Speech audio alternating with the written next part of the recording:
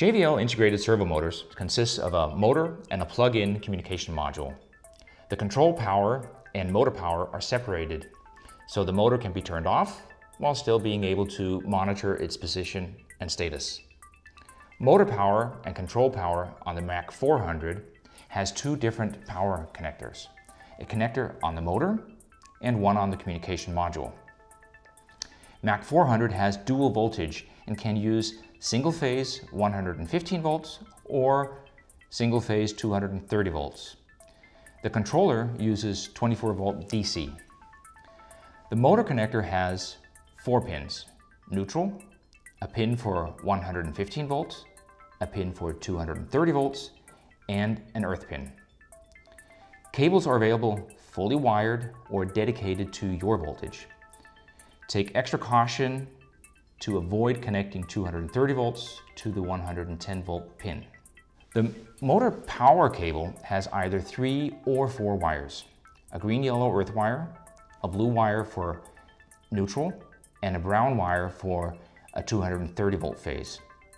If the cable has 4 wires, the 4th red wire is for a 115 volt phase.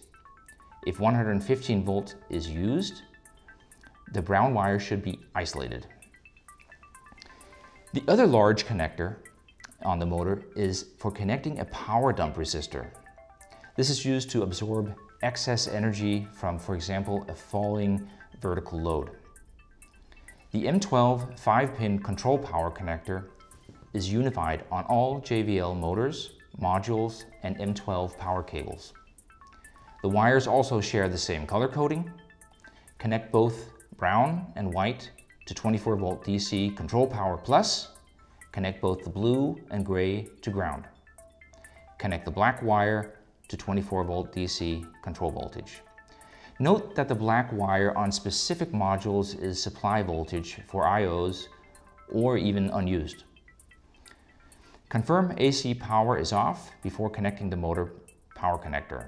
Insert the connector straight and tighten thoroughly. Connect the control power cable and now switch on your power supply and AC power.